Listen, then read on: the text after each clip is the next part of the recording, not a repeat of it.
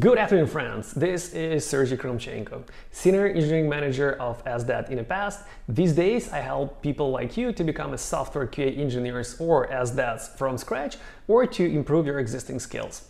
And today, I would like us all to take a step back and talk about the very basics of the software quality assurance engineering, specifically about bug reports. And let's create a couple of examples of how to write an excellent bug report for UI and for API.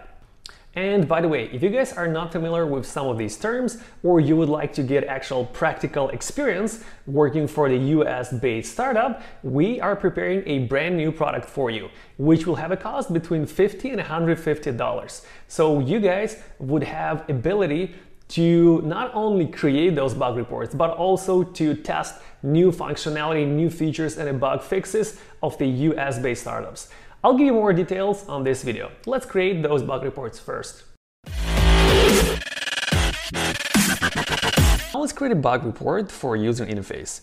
Imagine that we are working for Instagram website, and today is your day. You are a QA engineer and you need to test user page. So whenever you navigate to the user page, imagine that this is the one that you just randomly testing. And by the way, if you ever want to say hi, this is me. Feel free to do so. Whenever you navigate to the users page, you see that amount of followers is missing. So first thing you do is you always have to, number one, refresh a page.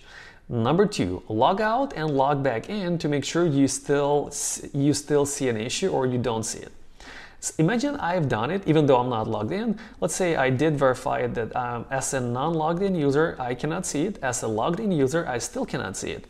And then you would go ahead and verify it on the different browsers. So this is a Chrome browser. Imagine you verify it in the multiple browsers. So what do you do next? Well, then you're gonna have to file a bug. So let's go ahead and take a screenshot. By the way, I'm on a Mac, I'm using Command-Shift-4. So Command-Shift-4, you press 3 buttons together and you will see the area that you can choose to take a screenshot. So I've chosen it and then I've clicked on the image that was taken or a screenshot. Now let's also point to an issue, to an area of issues. So no one in the world would ever have to ask a question, where is an issue on a screenshot? You simply put an arrow, and whenever developers look at it, they will be like, oh wow, okay, no questions asked. I definitely see an issue here. Great, we've taken a screenshot. Now let's move back to our Jira, which is the most popular bug tracking system in the world, and let's create a bug report. So first of all, let's click on create and choose the project. By default, it's going to show you the project which you are in, and ours is Instagram. Then second one is the issue type. It is not a story, it is not a task, it is a bug. So it is a bug report. Okay, and next is a summary or a title, which is one of the most, and actually I would say the most important part of the bug report. You might ask why? Because whenever developer looks at the ticket, first thing developer sees is the title, which should answer ideally 3 questions in order to clarify things. And those 3 questions are what happened, where it happened, and under which circumstances. So let's answer it together. So what is happening here? The amount of followers is missing. Where it happens? On the user's page.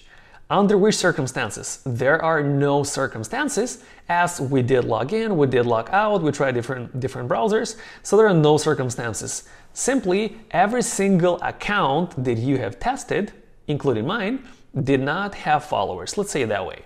So let's go ahead and create it this way. So the title is going to be amount of followers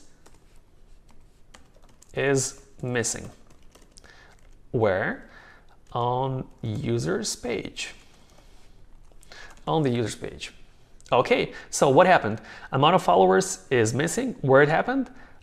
On the users page. Under which circumstances? There are no circumstances. If it would be, there would be some circumstances, for example, when user is not logged in, then you would specify it here, but we do not have any. Okay, let's go ahead and fill out a description. So first of all, we need to add prerequisites. So what are the prerequisites for this bug report? I would say the first, let's see, prerequisites. I hope I didn't misspell it. Okay, I did not. Perfect. So first and the most important one, and probably the only one, is we need to have an existing account, and this account should have multiple followers, with multiple followers. Actually, it doesn't really matter how many followers, so we're just going to say with followers. And we're going to say amount doesn't matter. Doesn't matter. Or it would be more professional to say is not important. Okay, then I don't think we have any other prerequisites, right? We've navigated to the account that exists, amount has followers, and we do not see them. Okay, and by the way, I do know. In fact, I do know that this account does have followers, but we just cannot see them at the moment. So next, what do we specify next? Before we jump into the next one, I want you guys to remember to always make things look beautiful. So I will make the text of the title bold, of this title right here, and all of the following ones as well. And the following is going to be environment. Environment. So let's also make it bold so we could clearly separate paragraphs or different chapters of our description. Environment. We have tested it in Google Chrome. So I'm going to click on Chrome, about Google Chrome, copy the version. Let's see, nearly up to date, relaunch to finish updating. Let's say this one is up to date and I did relaunch it and I did retest it. It works, so it did not work. So I'm going to close it and put it into bug report.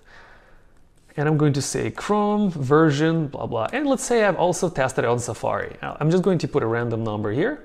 But let's say I did test it on Safari with this version, and also I've tested it in Firefox, because you should test different browsers to make sure it is not broken on the different browsers.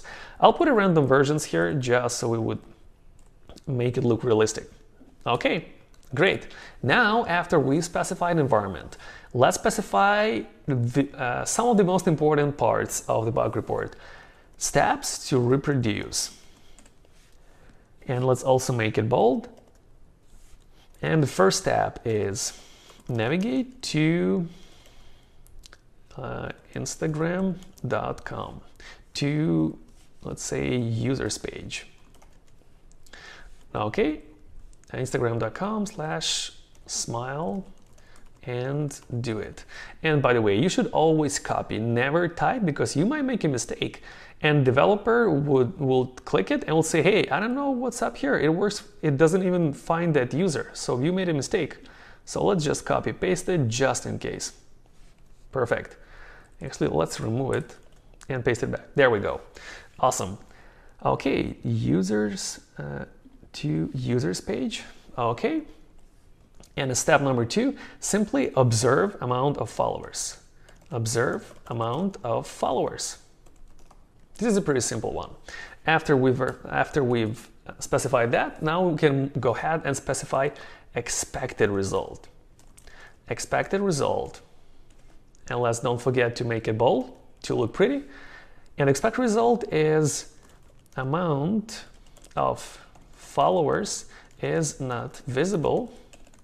And then actual result, which should also be bold to keep the good looking structure.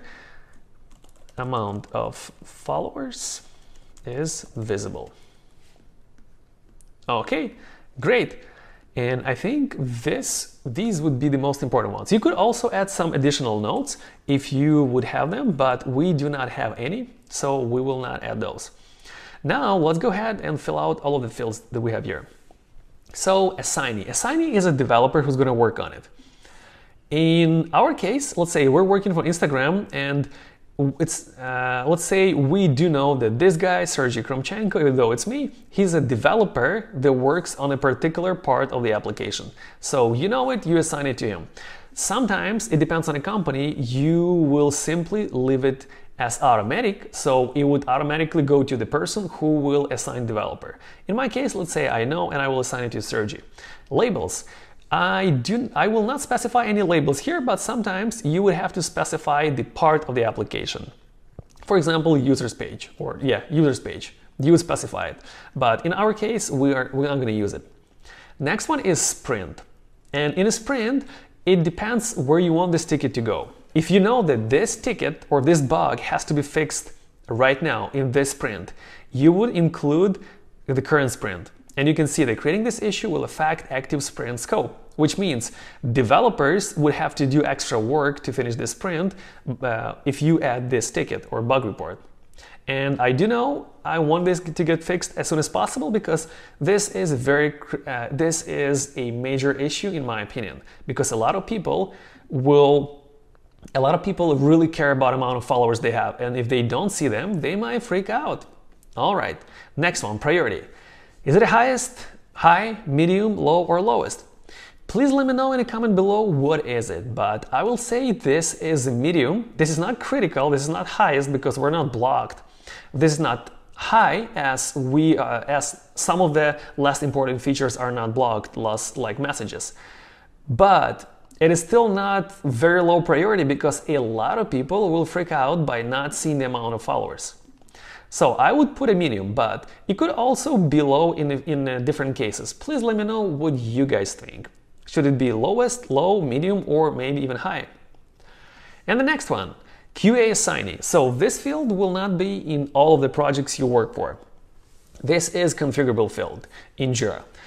So we did configure it for our case, and we will assign a QA engineer to it. And let's say we will assign, let's assign Sergey Avram. He's our QA engineer. He's going to be testing this application. Story points, story point estimate. So story point estimate is pretty much an amount of points it would take developer, or how much effort it would take developer to fix this issue. I'm going to leave it empty as usually QA engineer will not specify those points. It will be specified by developer in a combination with the project manager or product owner. Okay, reporter is me. We definitely know that. And by the way, you specify different QA engineer if it's not your area of expertise or if you are about to leave for vacation. Usually you would specify yourself. Let's actually do that. Let's say, oh, I accidentally put a wrong person. I should be the QA engineer for it. Since I found a bug, I will test it. Okay, the reporter is me. Attachment, which is one of the most important parts of the bug report. So we're going to drag and drop our screenshot here, so everyone would know where exactly the issue is hidden. Linked issues. So we do not have any linked issues, but for example, if you would be testing the application during the release and you would have a ticket to update something related to followers, you would probably specify that this relates to certain ticket that was to update something related to followers. You would specify that, but in our case, we did not have any tickets, so I will not specify any one of them. Restricts to and flag, those are custom fields. We will not specify those, and usually you will not have them in your company.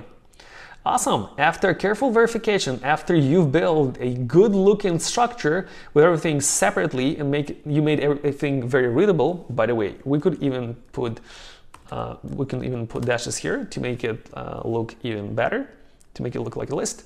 Great, now we can go ahead and create an issue. This is our user interface bug that will pop up right here. And to quickly remind you, if we would not specify the sprint, the current sprint, this issue would go to the backlog. And in the future, during the sprint planning, your team would take a look at it and say, oh, okay, we probably gonna fix it this sprint or maybe next one. So it depends. Excellent, we filed a user interface bug report.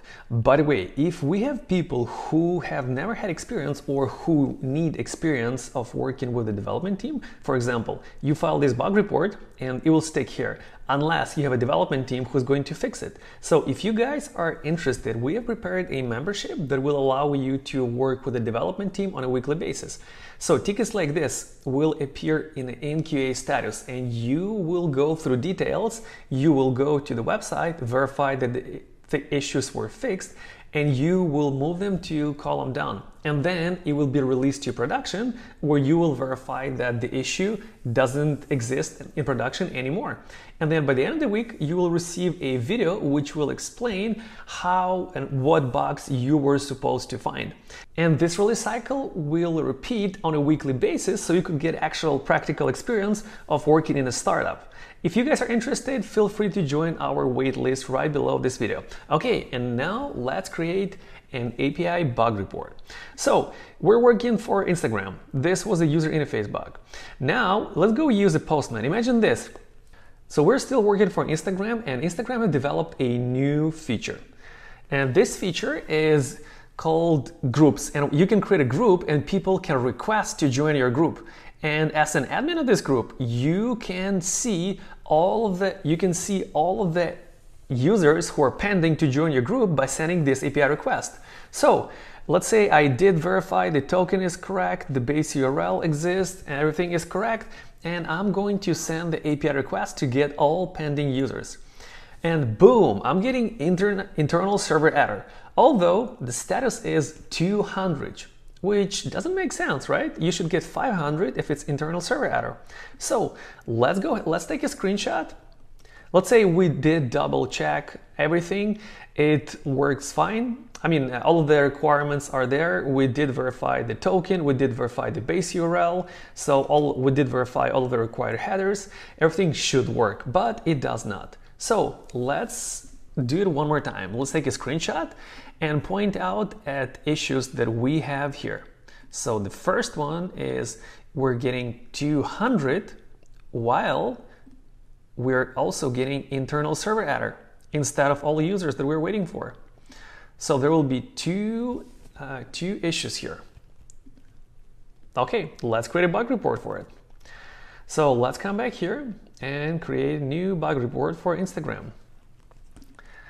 So how do we specify the title, which will answer 3 questions? What happened, where it happened, and under which circumstances? So what happened? Internal server error with status code 200, where it happened? Admin pending users, under which circumstances? No circumstances. We have not done anything specific. It's not only Postman or other API testing tool. It's a general issue. So there are no circumstances to specify here. And the type request is get. So let's create a bug report and say that internal server error received with status 200 upon sending this request. Okay. Internal server error with 200 upon sending get, and that one. Perfect. So this will be very clear for the developer, because developer will know that number one, we're getting internal server error with status code 200. And we are getting it when we're sending a GET request to get all pending users. Okay, let's create a bug report. So first of all, what do we create? Prerequisites. Prerequisites. One more time. Prerequisites. Prerequisites. I think like that. There we go. And don't forget to make it bold. Don't forget to make it bold, because I want you guys to be engineers. I want you to write excellent bug reports that everyone will love. Okay, so what are the requisites? Prerequisites would be, let's see, existing pending users. So number one will be existing, actually 2 existing accounts. That's the number one. Existing, and I'm always misspelling things. 2 existing accounts on Instagram. Okay, the second prerequisite is account 1 creates, account 1 has a new group. Account 2 requested to join that group. Okay, so make the request. So these are prerequisites. We have two accounts. Account 1 created new group. Account 2 requested to join that group.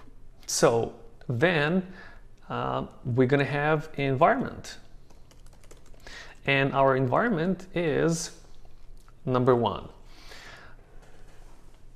In this case, we're going to specify that this is a QA environment, and the base URL that we have right here, the base URL will pull it from the environmental variable right there.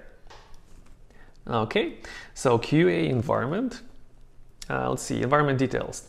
Number 1, QA environment. Number 2, Postman that we have used. So these would be all. I don't think there's anything else, anything specific we can specify. Okay, steps to reproduce. Steps to reproduce. And as always, if you guys notice, I always remind people within every single chapter, I remind you guys that we need to make these bold just to make it look pretty. Okay, steps to reproduce. Number 1, send a GET request to this API with admin token. So we send this API request with admin token from user 1. And then observe response. Okay, so we did send that API request, and by the way, you can notice that I have not specified the postman because it does not really matter which API testing client you use, as long as you can send that API request. So a lot of people in the companies will use different testing clients. In our case, we use Postman, as you can see, but other companies might use Insomnia, might use something else.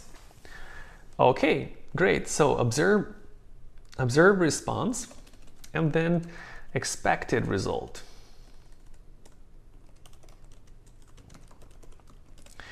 And in expected result, we're going to specify that response contains a list of pending users who want to join a new group.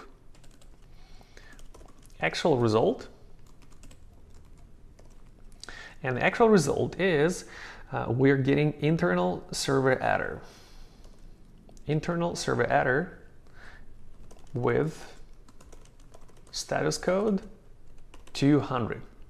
Great, so this is exactly what we would do in the user, and everything else would be done in the same way as with the user interface bug. We assign the developer to it, we specify labels if we need to, we put it into a current sprint if we would like to. If not, depending on your company, your project manager will tell you how to act if you find bugs. But in our case, we're going to add it to current sprint because I think this is important to get fixed right away. Priority, this one, getting list of users, I would say since it's a new feature, this would be a, well, compared with other tickets, it would be a medium priority because this is, number one, it's a new feature that no one is using at the moment, and this is a testing environment. And number two, it's not a blocker at all, and it's not a lowest priority. It is a new feature. We won't make sure that people can accept new users in their groups, so that would be approximately medium priority. But let me know in the comment below, what do you think? What priority would you specify here? And the QA engineer, I'm going to put myself as the QA engineer for this ticket. And one of the most important parts, again, this is a screenshot of what is happening. All right, let's create it and see how it's going to look like. Great. Now we have two excellent looking bug reports for the user interface and for API. And one more time, if you guys need practice working with this, if you need practice working with the developers, feel free to join our waitlist for the new membership program. So this new product is going to get released on July 1st, and we are going to test it with the first 50 people that will join our waitlist. You can find the link right below this video.